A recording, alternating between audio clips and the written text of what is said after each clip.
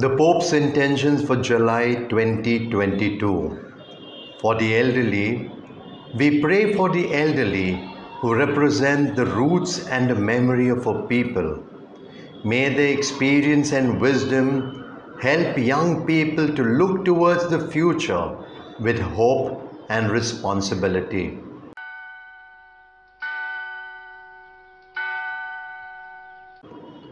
Excerpts have been taken from the address of His Holiness Pope Francis to participants in the International Congress, The Richness of Many Years.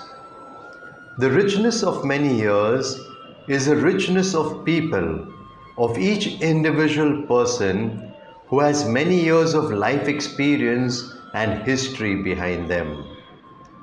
It is the precious treasure that takes form in the life journey of each man and woman, whatever their origin and economic or social condition.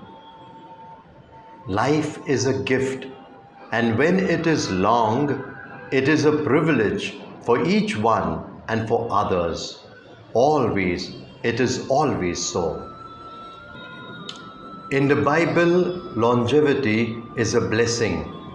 It confronts us with our fragility, with our mutual dependence, with our family and community ties, and above all, with our divine sonship. In granting old age, God the Father gives us time to deepen our knowledge of Him, our intimacy with Him, to enter ever more into His heart, and to surrender ourselves to Him. This is the time to prepare ourselves to deliver our spirit into His hands, definitively with childlike trust. But it is also a time of renewed fruitfulness. They still bring forth fruit in old age, says the psalmist.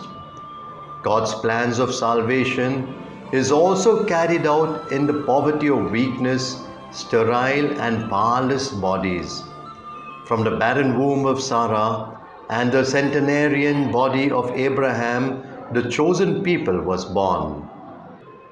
Past, when we think of the elderly and talk about them, especially in the pastoral dimension, we must learn that there is not only the past, as if for the elderly there were only a life behind them and a moldy archive. No. Present. Today, I wish to tell you that the elderly are also the present and the future of the Church. The Lord can and wants to write with them also in new pages, pages of holiness, of service, of prayer.